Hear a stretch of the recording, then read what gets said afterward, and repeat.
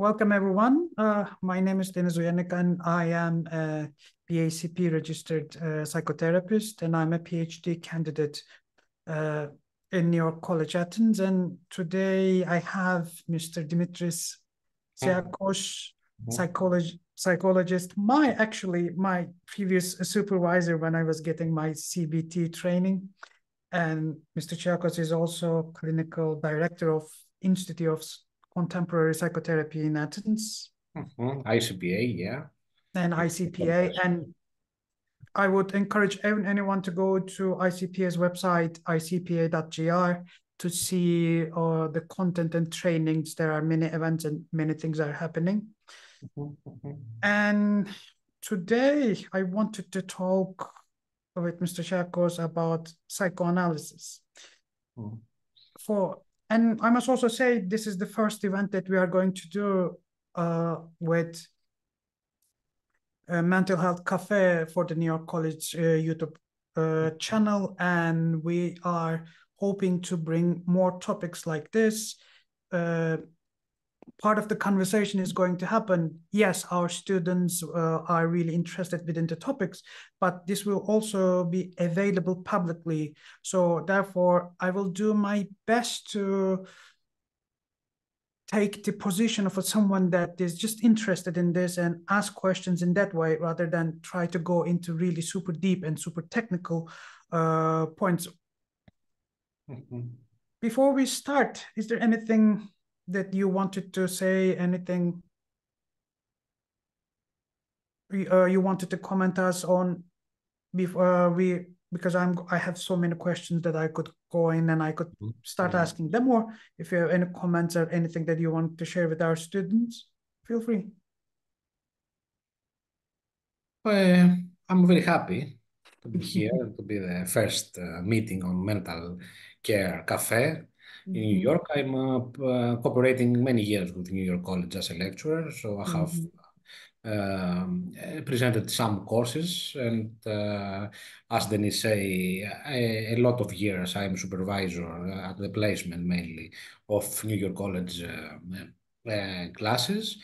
I'm line manager at the Master of New York College about psychotherapy and counseling and positive psychology, and the previous year I present with Mrs. Version the applied experience module on the undergraduate. So usually I think I am familiar with the trainees of and the students of New York College. And I know that you are taking psychology very seriously as a department and as a course and as a way of living. So I think today we will discuss some things about psychoanalysis in daily life in a way. I mean, how we can apply basic, simple psychoanalytic thoughts, classical and contemporary perspectives of psychoanalysis in daily life. I think this will be a good thing for the students. But I'm waiting your responses and your questions and your participation as well. Okay. Psychoanalysis can mean many things, but I believe there is a psychoanalytic theory founded by Freud, right? Can you help us understand what is this? What is psychoanalytic theory? Yeah, in simple words, psychoanalysis is a therapeutic approach. There are other psychotherapeutic approaches as well, but psychoanalysis is a main psychotherapeutic approach that is based on unconscious procedures. We have conscious and unconscious, and the unconscious in a way gives all the necessary elements for understanding our enactments. What enactment means, this terminology we have to understand. Enactment is when I'm not able to verbalize some psychological things, so I'm acting on that. For example, let's create an example. In a student, I will use you. Subsequently, a student does not like the teacher and has not the power, has not the feeling, has not the desire to confront directly the teacher. He can be late, delay all the time. This is an enactment. He or she says things by not verbally saying things. So psychoanalysis is the understanding, the exploring of the unconscious. We have defense mechanism the way that we are protecting, in quote, the word protecting, our psychological self. But these defensive mechanisms always, at the long term, provoke a lot of problems. For example, let me give you an example. A defensive mechanism is, how can I say it, the emotional isolation, meaning that the emotions that I cannot handle, this is a very common thing for a lot of people. I can't handle my emotions, so I isolate. I'm reacting cognitively, rationally. I rationalize a lot. I'm always finding an excuse. I'm always finding the reason to do something. But emotionally, things are very different. So, psychoanalysis, let's summarize, has the unconscious, develops the exploration of the unconscious, help people understand themselves, and of course, as the common sense knows in a way, psychoanalysis occupies a lot with complicated things, complex things, internally, mentally things of people. Occupies a lot with parents, with the early age of the people, at the way that we grew up, the traumas that we use to be provoked by the parents, and the way that we are reenact traumas in the adulthood, and a lot of things like that. So here's how I understand. There are things that we can control. We know, we make decisions in every moment. So I'm holding my cup and I'm drinking. This is a conscious decision. Yeah. And then there are things that I react without realizing it. And this is very simplified way, I understand. But for example, I might be really anxious at this moment, maybe thinking this event, what I'm going to do. Maybe I am unconsciously reacting in this way. Exactly. For example, what you are drinking your coffee or something like that. At the first level, not surfacely, but at the first level, yes, you have the need to drink something. You are discussing, you are talking a lot. You need for the throat to get some liquid, etc., etc. Okay, this is the first level analysis. At the second level, underlying that, why your unconscious, not your conscious, Denise, why your unconscious choose that moment to drink? What does has to do with the momentum? For example, let me just say for the students a simple thing. For example, always, my dear colleagues, the oral fixation, the oral stage at the developmental stages of Freud, the oral stage has some links with caring, take care of, need to digest something, need to get something inside. It's something that is linked with the breast in a way, the feeding of the breast. So probably the unconscious of Deniz, a random example, not exactly, the unconscious of Deniz wanted to demonstrate something about care. Now I have to take care you more, to discuss more. I have to take care of something with another way to something different. I don't know, a lot of different perspectives and examples. But me as a psychologist that I'm working psychoanalytically, I have to understand that something is happening with a glass. What is happening?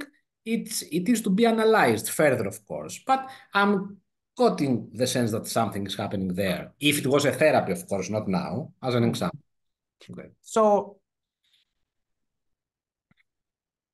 in application of psychoanalysis is looking deeper of meanings of behaviors and meanings of how we interact with the world, the way that I understand. So if I'm holding my coffee and I keep drinking it, maybe I can't talk, I'm anxious, maybe there was something from my childhood where I'm not aware of, which was creating a block, creating a problem for me. So without realizing it, I am using this coffee or using this medium in a way that acting what happened to me or things from the past, and this is unconsciously. Exactly. Probably in a session, if we can assimilate a session in a way, if you decided you're unconscious, I Mm-hmm. really decided to drink coffee in a momentum, in a moment specific. Probably into that moment, the content of our words, what we were saying, was something triggering very dangerously for you. You were remembering something from the past, or we were exploring something that was very difficult for you. So probably, and only probably, the cup that you used, it was a barrier to me. It was like a sign, like a message sending to me, Dimitri, don't speak more, give me a break, Mm. or something else, but something there is there. Hmm? There was one thing when I was working as a trainee in your center. Uh, there was a young secretary. I think she was also studying psychology, Mhm, and I used to stand next to her. And mhm, then there was another service that was working with children, mhm, and mhm, I just told her one day, have you noticed once parents bring their children inside the therapy room, every time they come out, they use the hand sanitizer. exactly. So in a way, I know there are problems, but I have given to you, and it's like a reenactment of relief. Mhm. And then she said, Or I, Pontius Pilatum, you mean? Something like that. Yeah. so in a way, one application of psychoanalysis in life, in daily life, I mean, Yeah. outside of the therapy room, it's looking for meaning, or Mhm, in a way, looking for the reason why, the mhm, question why. But also, this sounds so complicated, isn't it? Because mhm, my experiences shaped how I see the world. And the way that I react is possibly unique to me. So anything that I do, in order to really analyze it, a person has to kind of look deeper and understand the whole context. yeah. Mm. It is very, very complicated. And not only that, Denise, regardless of the complication, it is a scary procedure. Scary, what do I mean? We have, if we want to work with ourselves, we have to explore deeply ourselves. And this procedure of exploration demands a lot of internal effort, demands to understand some things that we haven't had, and demands to see our parents and our mates, around partners with a whole different perspective after some sessions, Mm. to get rid of the idealization that we used to have for them, to get rid of the excuses that we were giving to them for bad behaviors or abusive behaviors, etc., a lot of stuff. So it's hard for the people that are doing psychotherapy, especially psychoanalytically based psychotherapy. It's very hard for them to, how can I say, to not only to understand what is happening to their life, but more on about understanding. It's to to be able to see really who their parents are or who their friends are. This is very difficult. This is a demanding procedure that we are not doing in our daily lives. In our daily lives, we are usually say yes, that he is good, he is bad, he helps me, he does not. I'm feeling neglected, I feel abandoned. We are more confident in our daily life that we are right. But when we are under therapy, we understand that we are not right. And this is the difficult, a very difficult place, psychotherapeutic place. Melanie Klein was a very well-known psychoanalyst with a lot of books Mm. and wonderful papers. She was telling that the maturity in psychotherapy in when you are understanding that there are no black or white zones, but there are gray zones. And Mm. the majority of life is happening in the gray zone. When, I mean, when you understand that it's very difficult to see who is right and who is wrong, that both are right, both are wrong at the same time.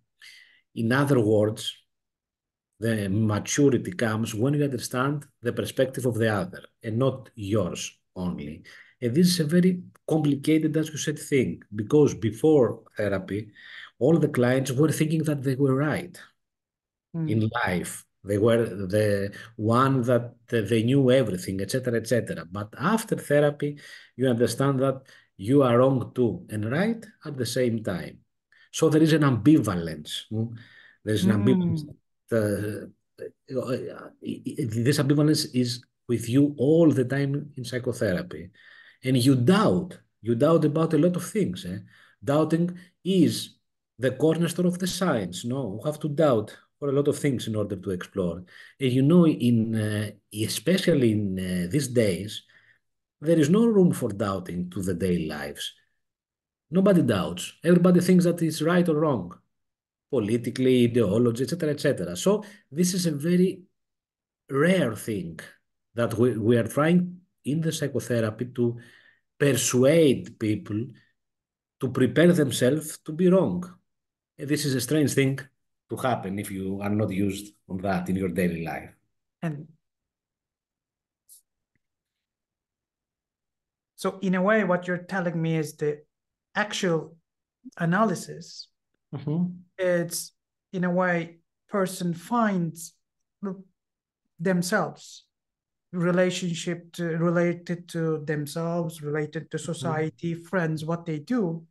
And most of the time they have to realize unpleasant things. And I wonder, probably therapists are this ambivalence you're talking, like this ambivalence is some type of aggression, I suppose, or reaction. So this ambivalence towards therapists must be quite harsh as well. Imagine that you are figuring out things and you don't like and they're coming out. And perhaps therapist becomes the target of that aggression, that ambivalence. Yes, in the contemporary perspective of analysis, the contemporary psychoanalysis or the contemporary relational analysis, the same thing with other work. What we're doing in our institute too, we train people to contemporary psychoanalysis. The core of the exploration is the relational pattern. In other words, we are very focused to the patterns, motiva in Greek words, that they are used to react from the child. Because every relational pattern that you are familiar with, you reenact that in the adult. For example, if someone of his childhood has been familiarized a lot with, how can I say, by playing the savior. I mean, for example, if he, for example, has a mother that was very pathetic and a father very abusive or alcoholic or something like that, probably he will have choose to be the protector, either by being very directly protected to the mother or indirectly by, and how can someone do that? By not bring any problems to the parents because the parents have already a lot of problems by being more neutral, more distant, more invisible, in other words. So in the adulthood, probably he will continue this relational pattern by not being assertive, by saying always yes to everybody, by not expressing his feelings, by not expressing his desire, by not having not even a clue about his desires. And in a marriage, for example, he will be married with a woman. And after some years, he will understand that he didn't want that woman, but he couldn't say no. He was not at all attuned with his needs because of this relational pattern by staying behind and protective others.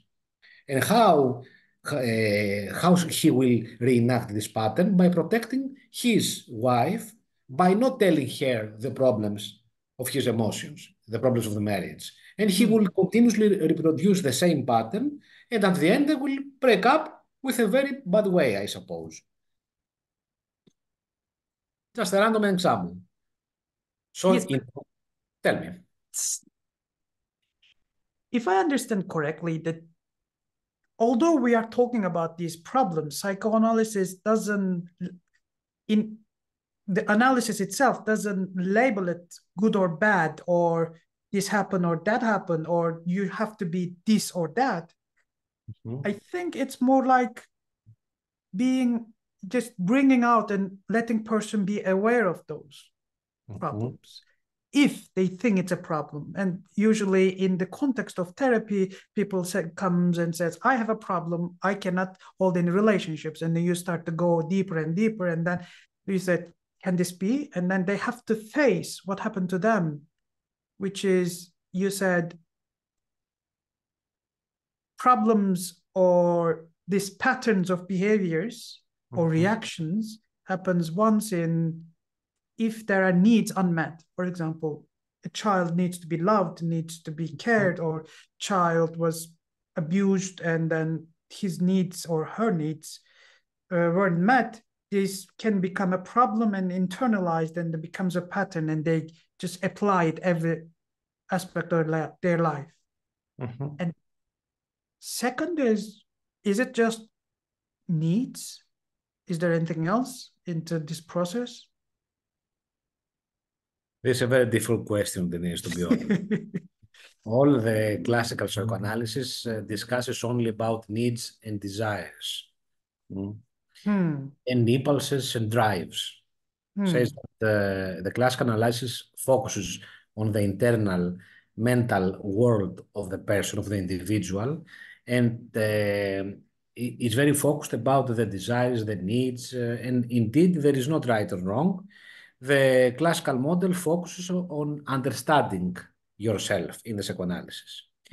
But the contemporary perspectives of psychoanalysis discusses for a lot of things far beyond needs.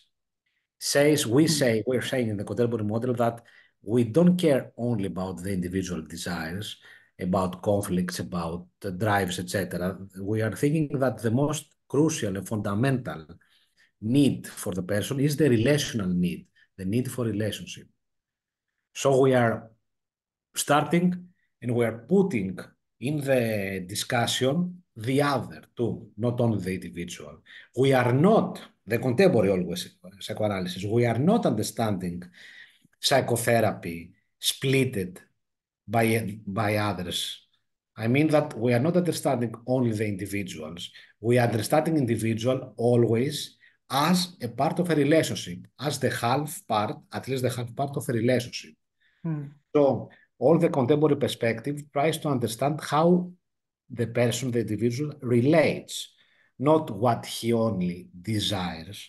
So we're taking the focus from the individual and we are putting the focus to the interpersonal between. And that's the great shift in psychoanalysis the last years.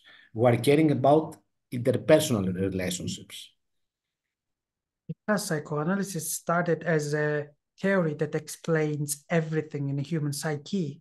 Yes, but in a very individualistic way. Yes. Yeah. So it was a way to tear off everything in terms of psychology. And then that's why Freud has had many different terms, many different explanations. And I believe the early analysts were really trying to come up with ways to explain why things are happening. But now in the modern ways, we don't really care about why it's happening, or we are more interested in how could we help a person to improve a problem they think they have. Yes and no. What do I mean?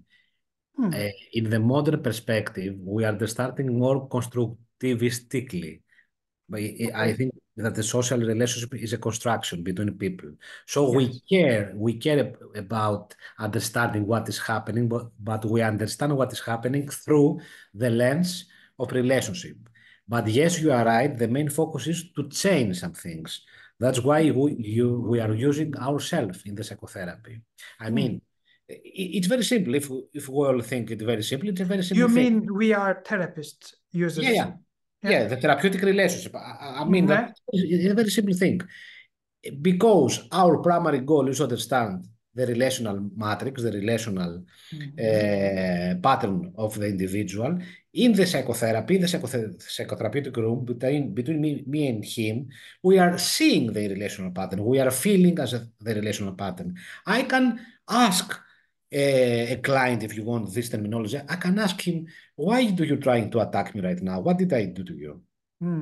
This is the modern perspective. I'm using myself in the psychotherapeutic room because I'm seeing, I'm understanding, I feel that something is happening between him and me in the psychotherapeutic room. I'm not telling to him, now you have an aggressive behavior towards me because of some internal drive, because of something, or a transference, because I think that it's better to, we have to discuss about transference, some things, Yes. of course. We understand transference very differently from the old school. In the transference, but I think that you should ask me about transference. Don't make a long bridge about that, eh? No, I think transference is quite important. But before going to that, let me see if I got it. So we are looking at the relationships in a more contemporary way, and the therapists, or in contemporary analysis, we are using a relationship that we form with the other person. Exactly. And use that as a map in a way to see. For example, let's say that I'm having a conversation with you and something you said disturbed me. And if this was a therapeutic setting, as a therapist, I would say, if I'm feeling like this, maybe everyone else, if this happens outside of therapy room, everyone else might be feeling the same. Maybe this might be a problem for the person and they're not even aware of.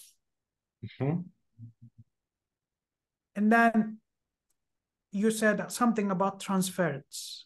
Can you help me? Can you help us understand what is transference? And perhaps it will be a good to define it the way that early analysts thought about transference, and now contemporary approach as well. Okay, transference is a concept. It's a concept about that in the here and now, what when it's happening something between a client, no, between two persons in daily life as well, there is transference, not only to therapy. Let's discuss about daily life. When there is a relationship between two people, and you see that there is a huge amount of emotions that we cannot explain that emotions from the real triggering. I said something to you and you were furious, for example, but I didn't say the content of what I was saying. It was nothing provocative, nothing assaulting or something like that. So all the emotions that you are giving back to me are coming from something from the past. I mean that the words of me, something triggered inside you, a trauma from the past, and you reacted very intensively on that. And all this amount of emotions really have nothing to do with me and the real time, the in vivo process between me and you. But I reminded you something unconsciously. I reminded you someone, not something, unconsciously, and you reacted on that. For example, what kind of example can we create right now? If I was in a house as a child and nobody could leave me speak, talk, I was all the time when I was trying to say something, always they was telling me, no, it's not. You are very young. Go to your room, etc., etc. If now I want for Denise to finish my phrase, and you said, "Can I interrupt you?" This "can I interrupt you" probably will trigger my childhood and I will be furious on you. Not as an example, of course, not really. Because all the amounts of emotions from the past could come in the here and now between me and you. Because this phrase, "can I interrupt you," will remind me, not remind me consciously, but unconsciously, will make me feel neglected. It could make me feel that I'm not necessary here, you don't respect it, this kind of stuff. So all my emotions, my emotions that will throw back to you are coming from the past, not from real time. This is the classical concept of transference. That's why we call it transference. It comes from the past. Okay. On the contemporary perspective, we believe transfers, of course, because it's a phenomenon that it's coming, but we're very careful about that.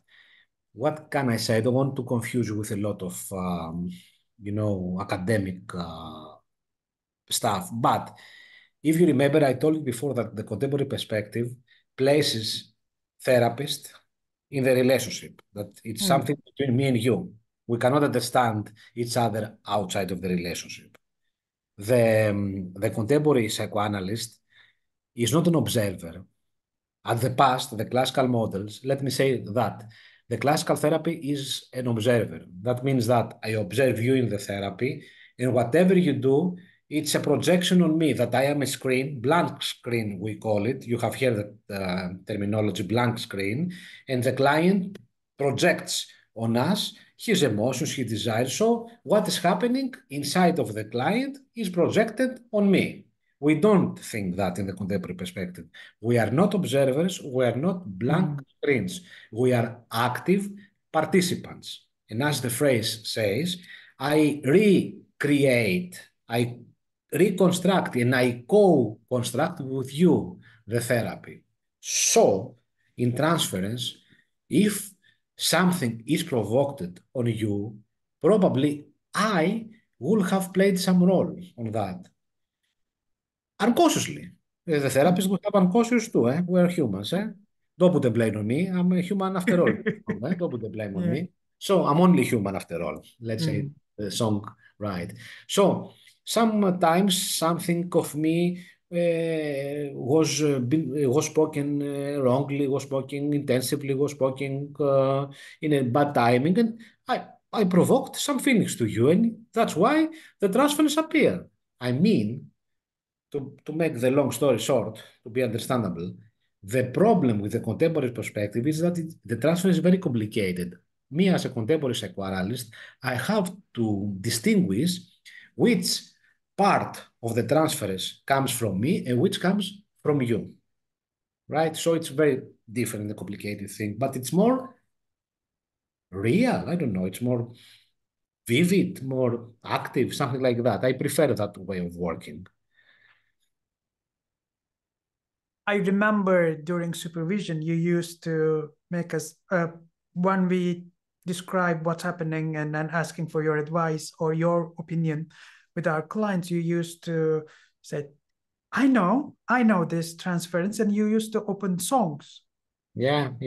That's my And personal hobby. and we used to listen the song, and they said, you see, this song describes your client's emotions. So in a way, maybe you didn't say it in that way. The way that I learned transference from you, in really basic level, it's the communication of emotions, communication of feelings from one person to another. And I often say,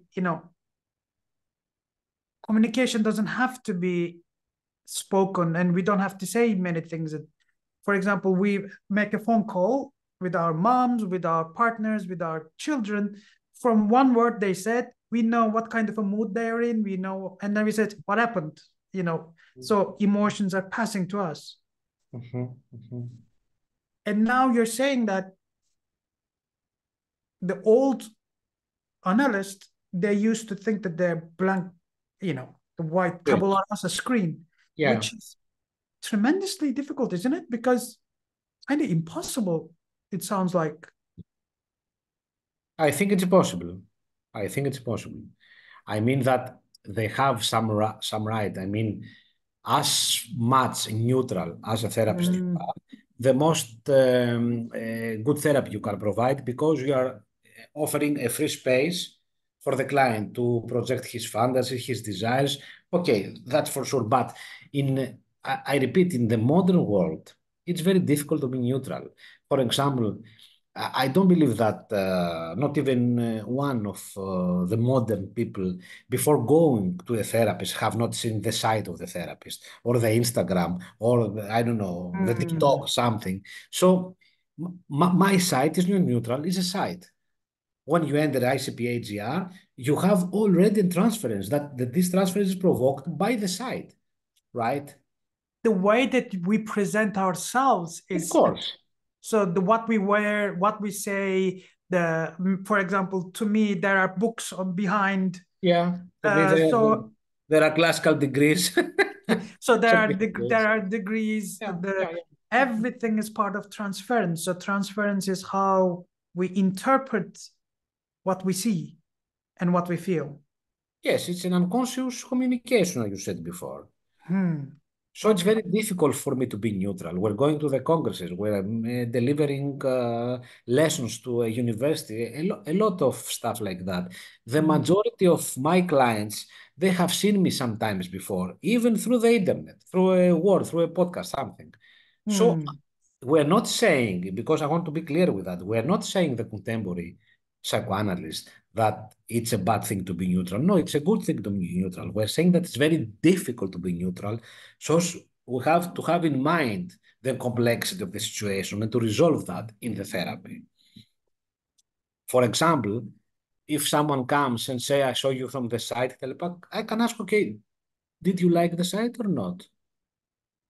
This is an opening of a dialogue, a great opening of the dialogue. But again, I'm just thinking what you said.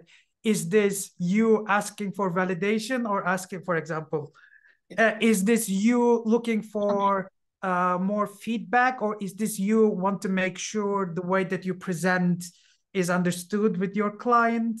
Or is this just you trying to understand how your client sees and interprets what they saw, so you can provide, you know, where you start your relationship? So that kind of a analysis that happens.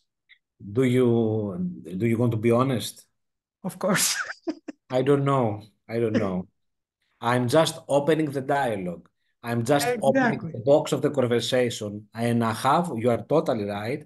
I have to be aware as a contemporary psychotherapist, I have to be aware how difficult is contemporary psychotherapy. Because if, for example, you gave a great example, I suppose, Denise, if I had a terrible fight with my wife the previous morning or this morning with my children, with the colleagues, and I feel vulnerable and I need to feel that I am important, probably this question could have come from my need, and this is a wrong reason to do a question. We're not doing open questions to the clients for our needs. We are doing open questions to open the dialogue.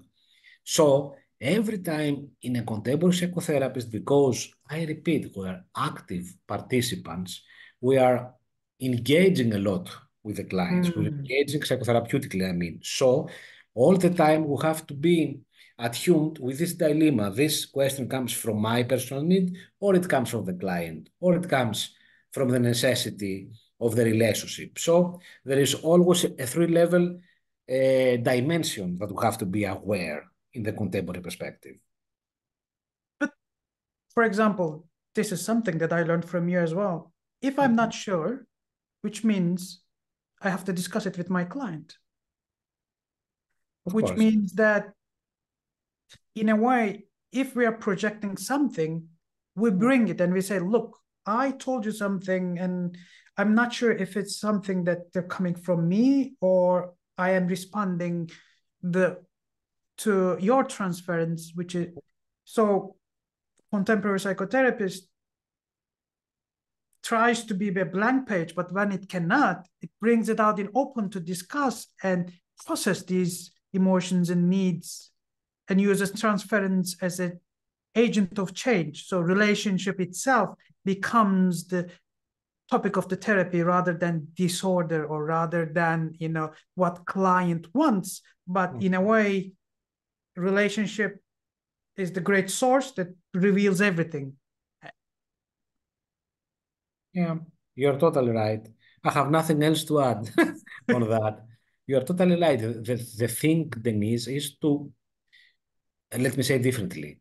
All the supervisors at a lot of time at the beginning of their careers, they're having this question, which is the most important question. And this is the truth. I say to them, I don't know which is a more important question, but I know that it's very important to do questions.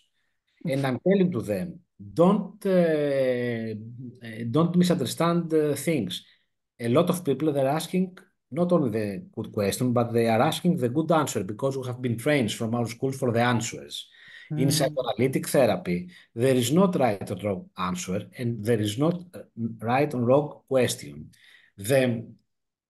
How can I say, the crucial factor that distinguishes good or bad answers is the open and the closed questions. If you're doing open questions, I mean that if you are promoting with your question to the client to make an exploration, to go deeper, to open a dialogue, it's a good question. If not, it's not a good question. So it's not a matter of a content exactly, it's a matter of context, which is more important than the content. The context, the procedure. If the client feels that I am giving him the free space to explore himself and me and our relationship, etc., then it's a good therapy. If I am trying to navigate client, to cancel client, to advise directly, it's not a good therapy because I'm closing the environment of exploration. This brings me a different kind of question, which is contemporary analysis. So it's a good question. Yes, I think so. Contemporary analysis puts the emphasis on the relationship between therapist and the person. And the question of true, good or bad, useful or not, goes out of the, for a therapist, doesn't bring, is this a good question? Is this a bad question? What should I do now? Rather than just focuses on the process, which must have bring people closer, because there's one thing that asking these questions could be disturbing, but if you're reaching somewhere, this could also be very rewarding as well, isn't it? Yeah. But as you said, it's a matter of procedure. The procedure is more crucial than everything. For example, if, of course, I will need you to assimilate my client, inevitably. I don't see faces of other people. If we were under the therapy, for example, and I was saying that you're feeling depressed, if I ask you, are you depressed? It's a good question. It's not a bad question. Depressed. But if I want to work more relationally, which demands some sessions ago, demands to have an already established of a relationship. You cannot ask at the beginning of the therapy that, but if and only if you have some sessions and we were feeling between us that, okay, there is a good alliance in a way, I could ask that more deeply. For example, I could ask, Deniz, I'm wondering if it will be a good thing for you to ask you if you are depressed or to leave you decide which emotions really you have. What should I do? What do you prefer? I'm giving you a lot of perspectives to work with because I'm asking you, I'm telling you that I'm seeing you, I notice you that you are not well, you are depressed probably. I'm saying that I'm not a god, I'm not sure that if it's a depression or something else. And thirdly, and most importantly, for me at least, is that I'm saying to you that you can have plenty of emotions and it's okay. So I'm opening a space for a lot of possible questions. For example, if I ask you directly, are you depressed? You can say yes or no. But if I'm asking you with the previous example, it's not enough. It's not that you have to answer about depression. Probably you will link my question that it's the first time for a long time that someone really understands that I have ambivalent feelings or I have a lot of feelings. And thank you for that. So it's a different way of working, more emotionally, right? And this is relational psychoanalysis, right? To open the relational dialogue. This reminds me, as a trainee, I used to hate sessions when my clients doesn't talk. Yeah. Doesn't say anything. And then they're like, I'm like, how are you feeling today? And they would be like, good. Like, what does good mean? I said, good means good. And then I used to hate them. Now they're my favorite sessions. Yeah, of course. Of course. And I Because think you understand the silence that he hides a lot of emotions. exactly. And I think what you were describing is something that comes with the Freud's genius, which is the free association, in a way that, sometimes my client says, I don't know, I don't know, I don't know. And I said, okay, let's play a game. Tell me, keep telling me things come into your mind. And they just keep giving me. I said, doesn't matter if it's relevant or not. Just tell me what comes, the words, songs, whatever it is. And then they would just come into the point that they wanted to make anyway. So allowing clients to be, allowing those emotions to be quite beneficial and rewarding as well. As you said before, a very well-known song is The Sounds of Silence. Yes, exactly. We all love that song for some bizarre reason, because it Mm. triggers our internal freedom. A lot of times, let me say it differently again. In the daily outside life, nobody, and really nobody, allows us to become silent or to stay silent. Everybody needs to ask, needs something to be said, it demands some behaviors, etc., etc. It's Mm. very rare outside someone to be just stand by me, another song, to stand by us and allow us, give us the permission to be silent, to remain silent. Okay. People are afraid of the silence. They cannot control the silence. They cannot understand silence because silence demands a huge amount of emotional investment. Silence Yeah. demands from others to be very careful with us, to be attuned with us, to understand, to think, to be very protective, etc., etc. So, silence demands much more relational dynamic than the non-silence. But I stay on this topic because otherwise it's very academic and very, but yeah. Mm. When we are silent, thoughts become alive, I feel. And then when thoughts become alive, all the emotions that is bothering us becomes Mhm. really evident, and it's an uncomfortable feeling, especially if you're in front of someone and you become vulnerable. You become, you know, like a target. Do you want to play a game? We won't, but just as a point.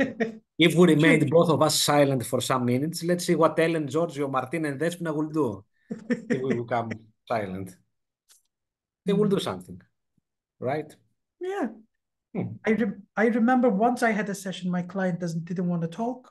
We spent 45 minutes Mhm. in complete silence. And I said, our time is up. Will I see you next week? My client said, yes. Mhm.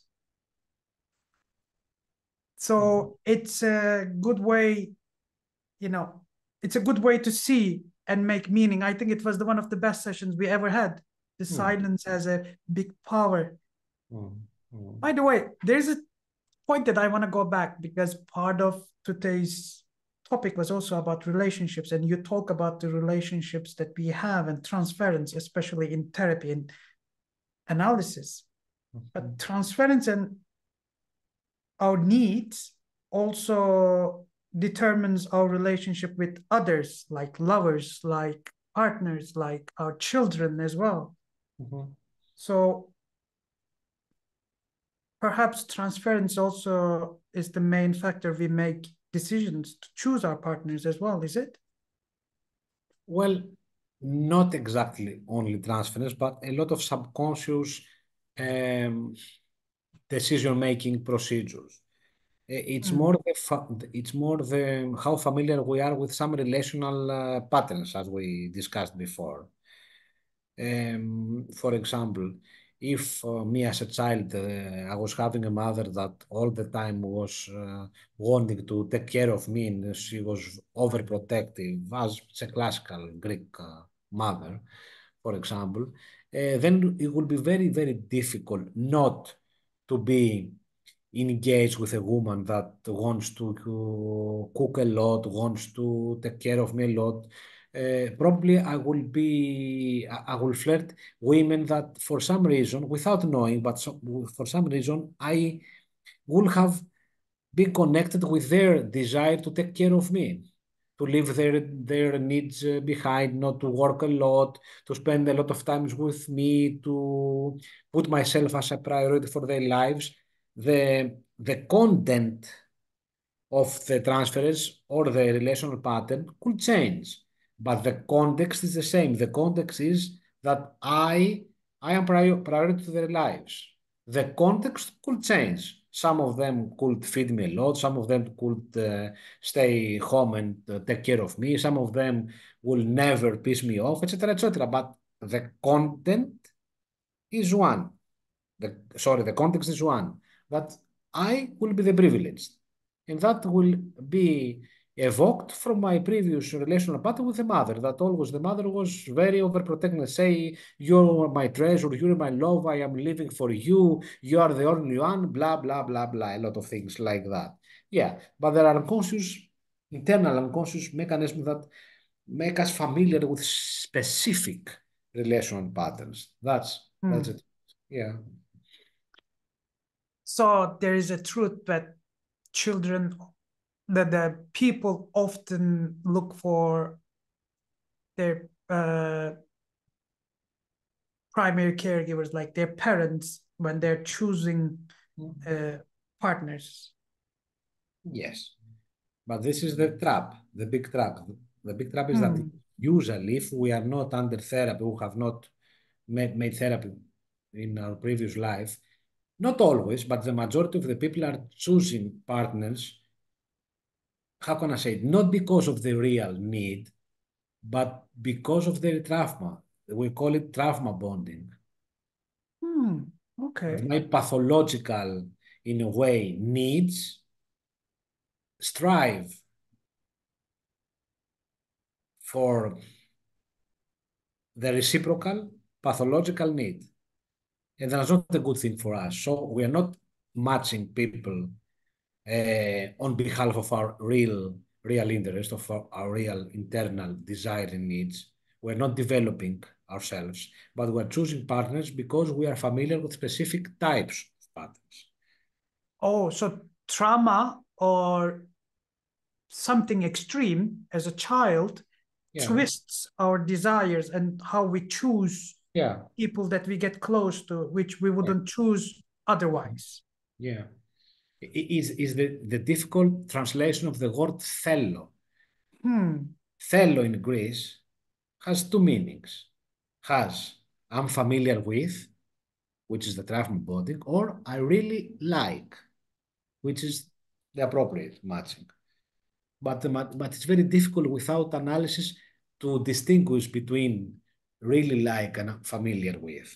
A joke that I have made for my clients, I'm saying to them, go to a bar, see, for example, the men that you like, and flirt with others to be sure. Something like that. And because I'm trying to persuade them, in quote the word persuade, of course, to give them understand the difference between trauma bonding and real need bonding, right?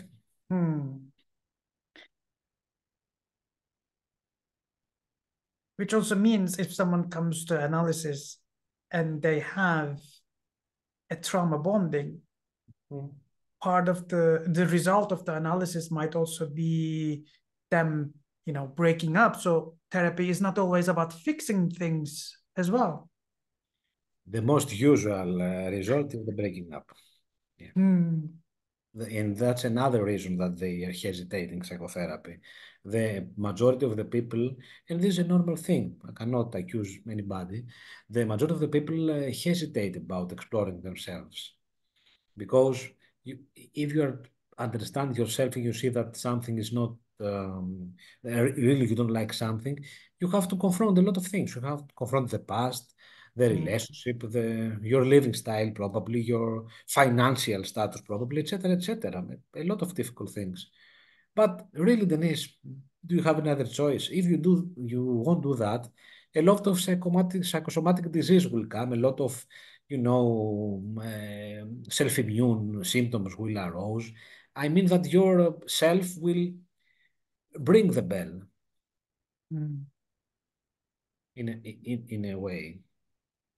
The modern psychosomatic disorders, the Freud was from the beginning saying that, body knows and body reacts. And I think he was saying nothing is by chance if there's a reason for everything. Yeah. This also makes things infinitely complex for each client, isn't it? Yes, but it's very risky if we overanalyze everything. Some things, as Freud was saying, sometimes a cigar is only a cigar, nothing more symbolic than that. Okay, Yes. sometimes, yeah. This is another mistake that the non-experienced psychotherapists are doing. They're analyzing and over-analyzing and over-analyzing and over-analyzing. And I'm telling to them, okay, you are right to analyze, but you have to stop to some point to live your life. And so you're not sure, it's only hypothesis. And I'm using some jokes that cannot say it officially here because of the words.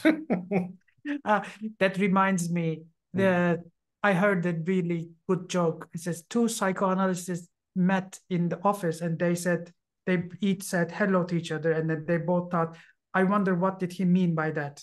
So Yeah. It's a good joke. Yeah, we have these tensions to overanalyze, but this is a narcissistic need of the therapist. We think that we are very important, that we're very clever, that we're very smart. Okay, yes, we are trained a lot. We have paid a lot of money and a lot of effort in our education and our training. So yes, in a way, don't shoot me. We're more not clever from the average, but we are more sensitive from the average. So yes, this is the truth. But this sense of being the smart guy always brings a lot of problems to our daily lives. And if you study psychology, even if you're in therapy for some time, that you're a therapist, the way that you see and interpret the world changes. And this often comes out as like, don't analyze me. Yeah. And then people's like, am I crazy? People would ask, you have to study me. And then every time I think, don't overanalyze, just say yes. Because even my clients, sometimes they ask me, am I crazy? And I always tell them, yes. Because everyone wants some kind of a validation. Yeah. Therapist. The validation of reality is crucial for the healthy mental well-being of the client. Yes. Because at the majority of the cases, the parents, for several reasons, they were not able to reflect the reality. They were hiding things from the children in order to protect them. They were very angry or very tired, and they couldn't give back emotions to children. A lot of things. So at plenty of the times, the child has taken the message that there is not the validation of reality. The child was feeling something, and the parent was saying that the reality was different. I love you, but the parent will not demonstrate that, for example, blah, blah, blah. So the validation of reality is a crucial thing.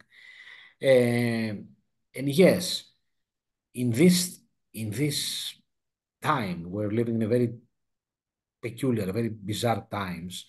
The main problem is that people have not energy and time to invest on others. They are, and the COVID played a crucial role to that, all the anxiety, death, etc. This is probably for another podcast, that anxiety, death is a very big issue. But in general, if a client was telling me that I want you to analyze me, why should you analyze me? I'm crazy. I would say that the craziest thing is not to analyze our relationship. That's why we're here. This is the craziest thing. I don't want to analyze you. I want to analyze our relationship in a way. You made a good point. it's expensive and it takes time as well. And in a way, the modern analysis is person fearing their problems, which means going to therapy. It's not like going to a doctor, getting better. It can also mean, feeling really uncomfortable, negative emotions are coming out, trying to understand and do things could be quite confusing for a person as well, is it? Yeah, it's confusing. It's difficult, the word confusing. If we open the dialogue, nothing is confusing. If we don't open the dialogue, everything is confusing. The confusion lies on the fear about exploring. That's what I'm trying to give as a message today. If we are Can you tell that again, please? Confusion lies is based and is created, it is reinforced by the fear of exploring things, exploring dialogues, exploring relationships. If we are willing to explore ourselves, there is nothing confusing. It's something that I'm not confused, but I don't know everything about me, but I want to know. So this is not a confusing thing. It's permanently confusing. That's my understanding about therapeutic confusion in a way.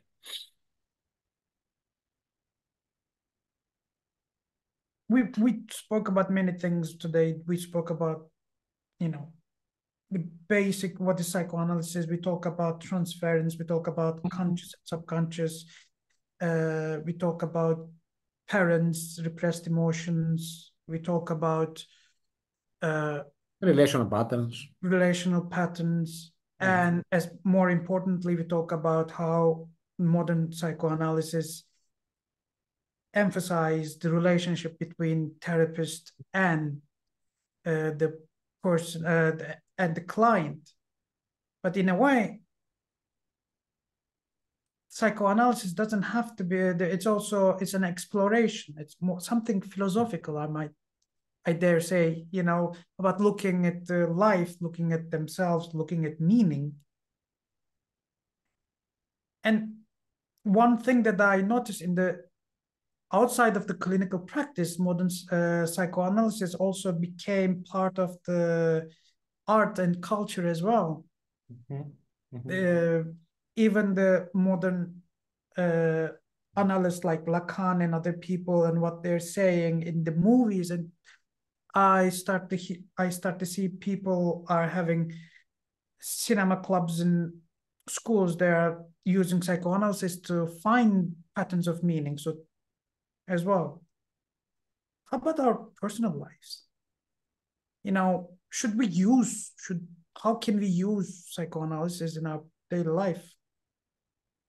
After a lot of psychotherapeutic experience, if a client comes and is under psychotherapy, psychoanalytic psychotherapy, after some time, he incorporates, he internalizes the procedure unconsciously. So this unconsciously and internalization of the psychoanalytic thought can easily be applied to the external real life. Otherwise, if he tries to do it consciously at the very first months of the psychotherapy, he or she will face a lot of problems because real life demands a more delegated application of psychoanalysis, more district in a way. But yes, the procedure is internalized and unconsciously is repeated on the outside life. That's for sure. So application of psychoanalysis requires person to go through extensive analysis for some time to be able to understand the process first. Of course. To understand and to experience, not understand cognitively, because understanding has a cognitive element, to experience. Yeah. To be βιωματικά in Greek we call it, to learn it by experience. And this experience will, I repeat unconsciously, be reenacted outside. For example, a lot of clients of mine, they are in their jobs. They are playing therapists and they are understanding others better. And they are helping people. in their job or in their family or their spouse, etc. Of course. By the way, I would like to encourage the New York College psychology students, if you have any questions, feel free to write them to chat. We are almost out of time, but I think we have a couple minutes to answer if you have any questions. But meanwhile, do you have anything that you wanted to talk about today and I didn't have a chance to ask yet? As Bion said, a very well-known psychoanalytic theoretician and practitioner of the past, the best way to enter to a session is without any desire. To be open, with mindfulness, to be open within a mindfulness way, the others. So no, I didn't came today, Deniz, by having some kind of specific agenda. I love the conversation. Me too. I think this was quite educational, at the same time fascinating. And I wonder if our viewers will see it in that way as well. So wait a second. I'm not sure if I allowed to chat. Yes, I did. So it looks like we don't have questions, and I would like to thank you for your precious time. I know you've been super busy and then graciously help us with being the first participant of mental health talks for the New York College. And if anyone wants to I think Martina sent the message, I think. I'm not so sure. Oh, yes. Does modern psychoanalysis still believe that the self-defense mechanism cannot be changed in adulthood? I wonder if they believe that ever. Let me see, because I didn't understand the question. I can see the chat, right? Yes, I think so. Just a minute to see it. Does modern psychoanalysis still believe that the self-defense mechanism cannot be changed? No, of course we can change, but we're not working internally as a person. We're working through relationship with that defense mechanism. We're working the defense mechanism, Martina, interpersonally, in the room. For example, if let me use the previous example with emotional isolation. If I see a client in the room, very, how can I say, to react cognitively, to rationalize a lot, I could, when I say something difficult for him or on behalf of him, and I see in the room that his emotions are totally neutral, I could say, is that happening, or I don't understand well? I told you something difficult, but it seems that it didn't pass on you. It didn't provoke any emotions. Is that right? So I'm trying to work the defense mechanisms of emotional isolation in the therapeutic relationship. So I prove in a way to him that this defense mechanism exists because I am the witness. I see the defensive mechanism in the room. He cannot say no. I said, but I told you that you don't care about if your mother will die, for example, and you are very calm. So how is that happening? Why you're not angry with me, for example? So we're working through the relationship. So instead of saying you have a defense mechanism, it's like, look, it's happening right now between you and me.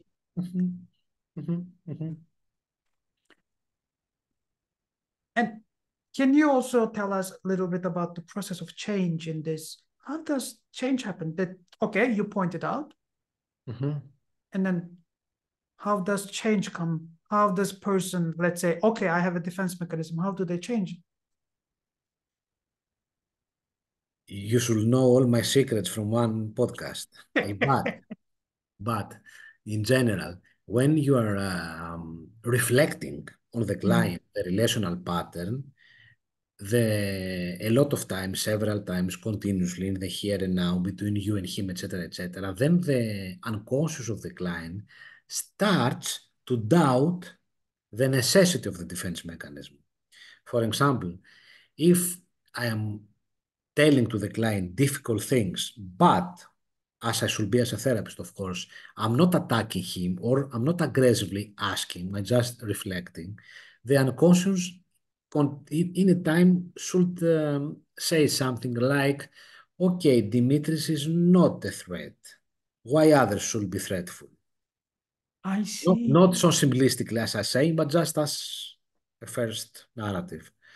The continuous confrontation of the defensive mechanism is happening in the therapeutic room through the live experience of the relationship. So the defense mechanisms gradually are becoming to fade out because the unconscious understands that the person does not need these defenses more.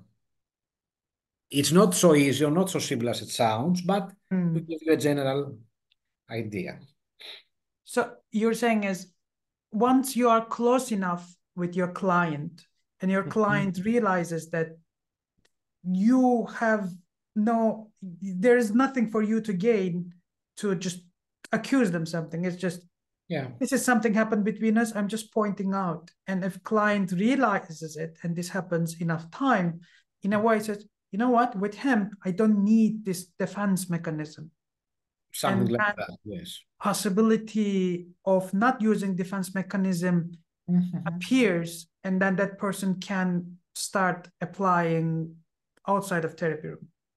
In other words, I think we should close with a poetic way because today it's the global day of poetry. You know that. It's the day of poetry. Yeah, it's the day of poetry today. It's like saying to someone, when you are under a fight, the armor saves you from the enemy. But after the fight, if you don't get rid of your armor, this armor will kill you because of the weight. And now we're not in fight, understanding. You were in the fight you were years ago during your childhood, not now, but you are thinking that we are in fight constantly. So you are having the armor on you 24/7, and you will be drawn by the weight of your armor. Thank you for today, and thank you for your experiences and joining us and sharing them with us. It is a pleasure every time that I speak with you. I learn new things. Every time I am with you, new perspectives comes in. And hopefully, if you like, we can also do this again. Maybe we can also talk about some specific topics. Of course.